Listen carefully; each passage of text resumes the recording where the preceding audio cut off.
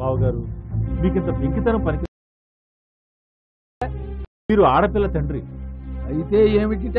నేను మగపిల్లవాడి తండ్రిని. తమరికి ఏమన్నా కొమ్ములు వచ్చాయిట? కనీస ధర్మం. ధర్మమా? నీ బోడి కోరికలు తీర్చకపోతే ఏం చేస్తావుట? మరి అదే పెంకితనం అంటే. అందుకే మిమ్మల్ని అందరూ నన్ను తిక్క శంకరయ్యన్న గాడిది కొడుకు ఇడేనా? అయితే ముందు నీ డొక్క చించి డోలు కడతాను, జాగ్రత్త. బావగారు మీరు కలిసి ఈ అమ్మాయి శోభకి మా అబ్బాయికి పెళ్లి చేసే విషయం గురించి మాట్లాడుకుంటున్నాం. ఇప్పుడు ఆ విషయం కాదన్న సొంఠవాడు. కాదనకపోయినా మోకాలు అడ్డు పెడుతున్న సొంఠ మీరే. అంటావురా అప్రాచ్యుడా? నువ్వెంత, నీ బతికెంత? తవ్వి పాచేస్తాను రాయ్ పిచ్చి కుక్క. బావగారు మర్యాద ఇచ్చి పుచ్చుకోవటం నేర్చుకోండి. నీ దగ్గర నుంచి నేను మర్యాద పుచ్చుకోవటమే గాని తిరిగిచ్చే అలవాటు నాకు లేదు. నీకు మర్యాద ఇవ్వను. ఏం చేస్తావురా వెర్రి?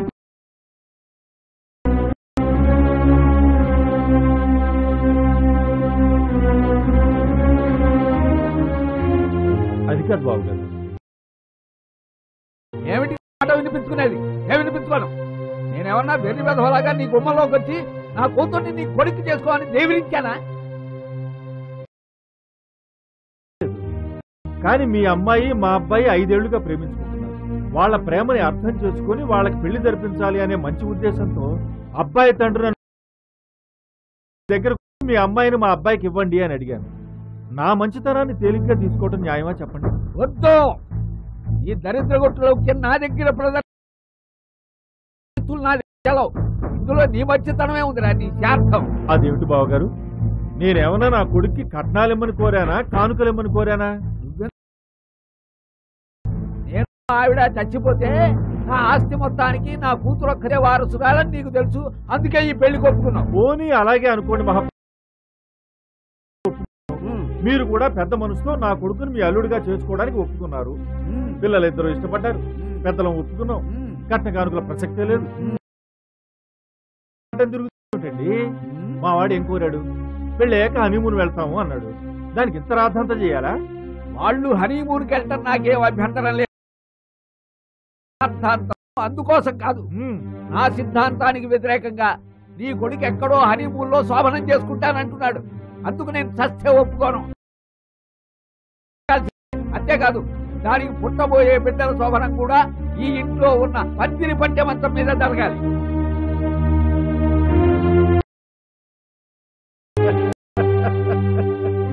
పిచ్చి బావగారు, మీకు ఇదేం చేదస్తూ అండి? మీరు ఇంత సెంటిమెంటల్ మనిషి అనుకోలేదు సుమండి. నాటి పందిరి పట్టి మంచం మీద మీ బిడ్డలకి మీ మనవలకు కూడా శోభనం జరగాలి అని ఆశపడటం న్యాయమా చెప్పండి? అసలు ఈ కాలం పిల్లలు, పైగా ప్రేమించి పెళ్లి చేసుకునే పిల్లలు మీ ఇది సన్యాసంగా ఉందా అని. చాలా నోర్మై. ఆ సెంటిమెంట్ గురించి నీ శార్థం నీకేం తెలుసు? ఏమంటే ఏమిటో నీకు తెలుసా? నీ కొడుకు తెలుసా? చూసుకుని, ఆస్తిపాస్తులు చూసుకుని, అంద చందాలు చూసుకుని, స్టేటస్ గురించి ఆలోచించి అందుకు తగ్గ వాళ్ళని ఎంచుకుని ప్రేమించడం ప్రేమ ఏమిటో నేను నీకు చూపెడతాను.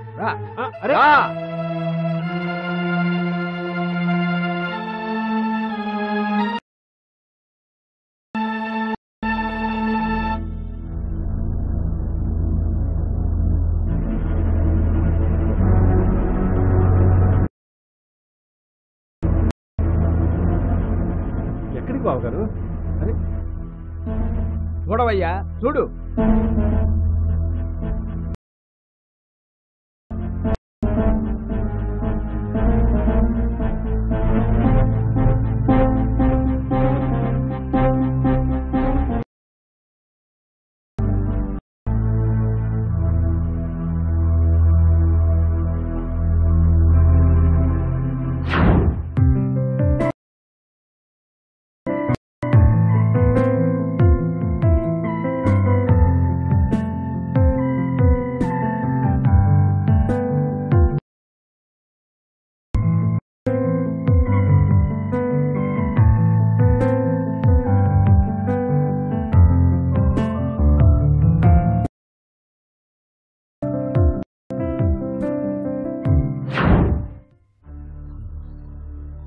నిజమైన ప్రేమానురాగాలకి నిలువెత్తు సాక్ష్యమే మంత్రం. ప్రేమంటే ఏమిటో దీనికి తెలుసు. నిజమైన ప్రేమ గుండె లోతుల్లో నుంచి పుడుతుంది. దానికి మతాల గురించి తెలియదు. అందచందాలు చూడదు. ఆస్తిపాస్తుల్ని చూడదు. ఆచార సంప్రదాయం దానికి ఏ రకమైన కట్టుబాట్లు ఉండవు. ప్రేమంటే గట్లు తెంచుకుని విశృంఖ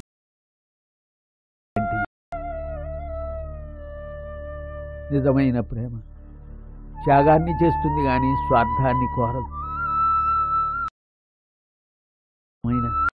నిజాయితీ గల ప్రేమకి నిదర్శనం ఈ మంచం.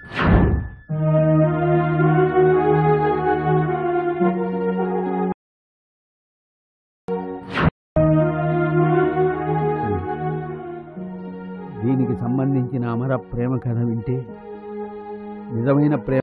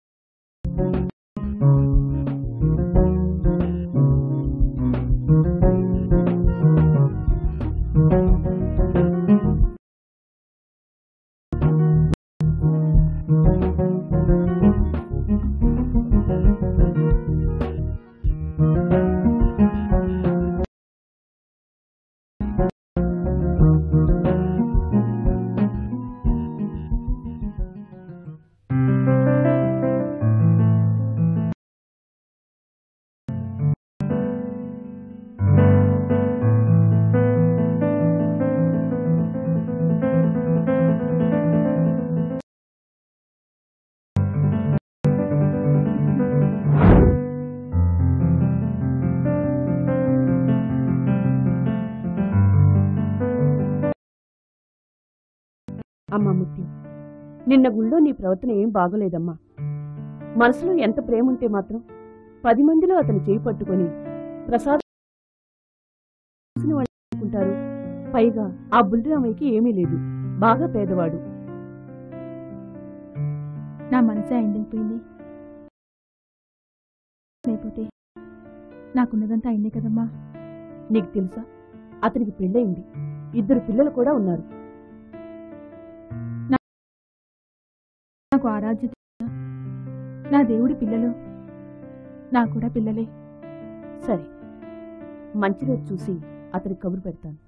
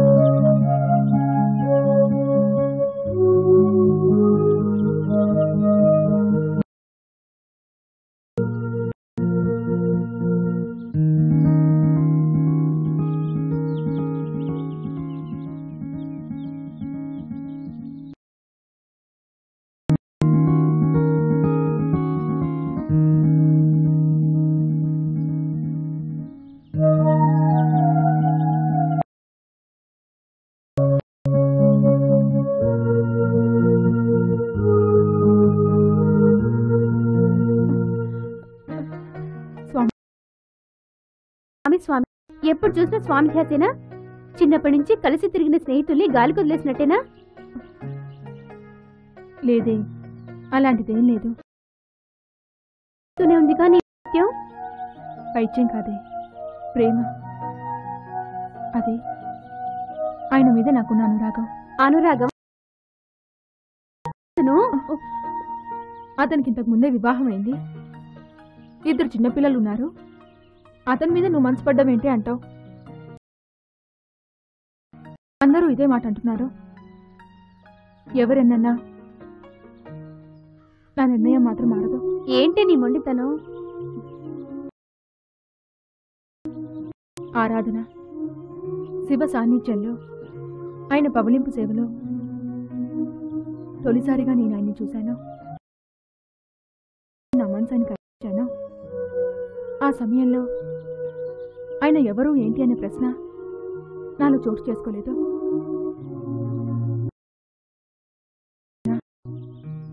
ఆ జన్మాంతం ఆయన్నే తలుచుకుంటూ గడిపేస్తాను, కానీ మరొకటి నా మనసులో చోటు ఇవ్వలేను. నువ్వు సొంతం, ఆయన సొంతం. రెండో భారీగా ఉండాల్సిన కర్మ నీకేంటే? అది కర్మ కాదే, జన్మ సాఫల్యం. ఆ మహానికి 2 భార్యలు లేరా? గంగమ్మ శివునికి 2వ భార్య అయినంత మాత్రాన గౌరవం తగ్గిందా? గౌరీదేవి కాదందా? ప్రసిద్ధి కాలేదా? ఎలాగైనా ఏ స్థానంలోనైనా నా ఆఖరి శ్వాస వరకు ఆయన పాదసేవే నా జీవిత జయం. నువ్వు జగముండివి, అనుకున్నది సాధిస్తావు. అలాగే కాని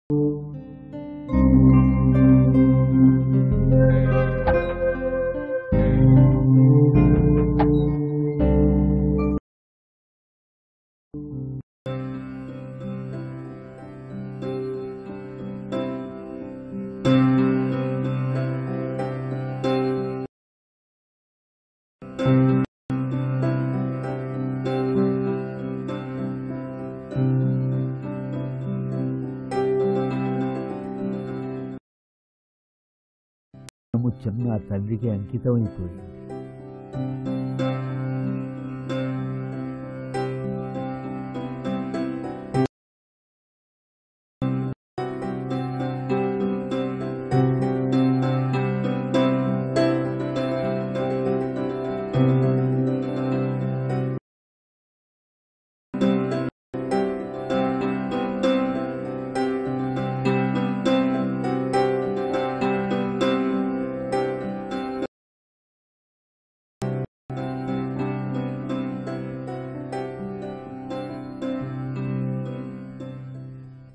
ఆనాటి నుంచి మా ఇంటి ఖర్చులన్నీ నా తండ్రికి ఆదాయం లేదు. నా తండ్రి మీద మోజుపడ్డ ఒకే ఒక్క కారణం చేత నా తల్లిని, నన్ను, నా చెల్లెల్ని జీవితాంతం నేను, మా చెల్లెలు ఎప్పుడూ చినముత్యం ఇంట్లోనే ఉండేవాళ్ళం. అక్కడే తినేవాళ్ళం. చినముత్యం మా ఇద్దరిని ఎంతో ప్రేమగా చూసేది.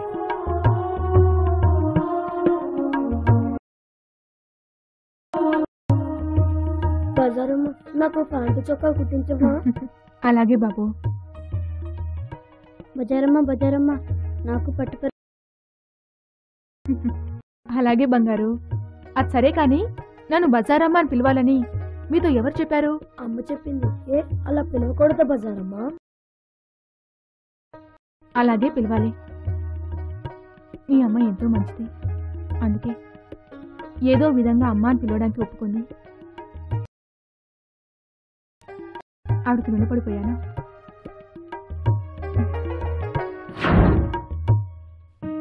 అలాంటి ఉత్తమురాలిని అలా పిలవటం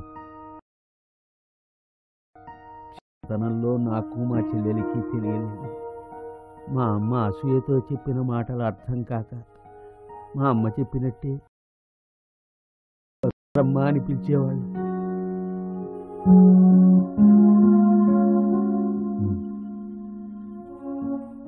నేను, మా చెల్లి, ఆ తల్లి మా కన్న తల్లిని మరిపించింది. మా మీద విపరీతమైన మమకారాన్ని పెంచుకుంది.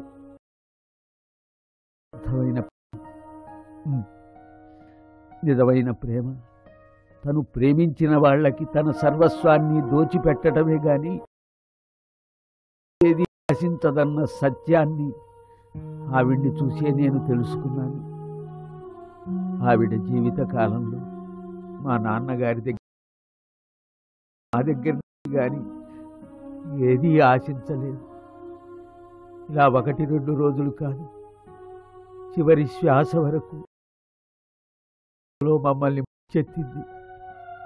ఆఖరికి ఆవిడ చనిపోయే రోజు కుమిలిపోతున్న మా నాన్నగారిని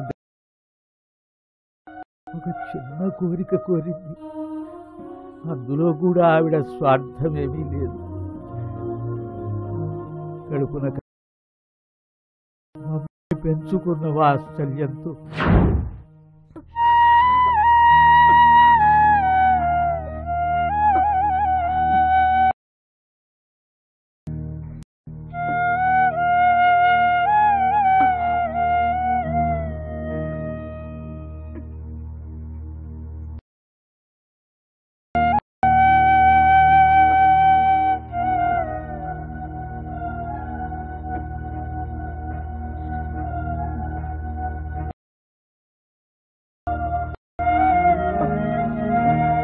బాధపడకండి.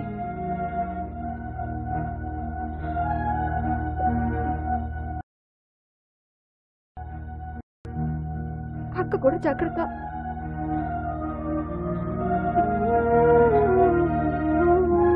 స్వామి,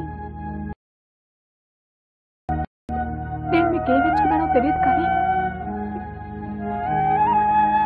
పిల్లలకి మాత్రం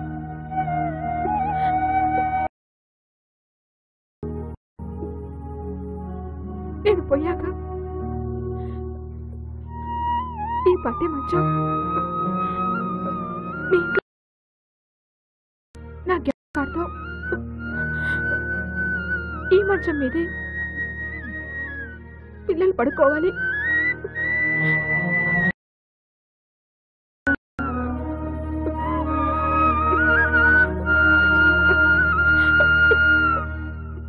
చేస్తారు కదా.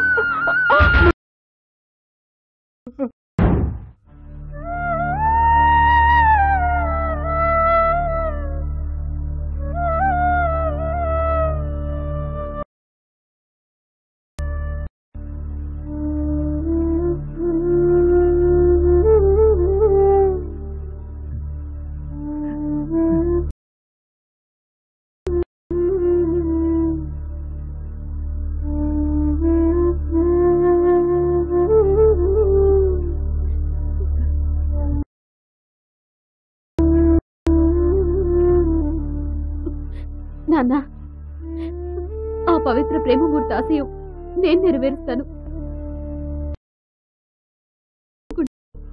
నేను పెళ్లి చేసుకుంటాను, లేకపోతే నేను అసలు పెళ్లి చేసుకోను.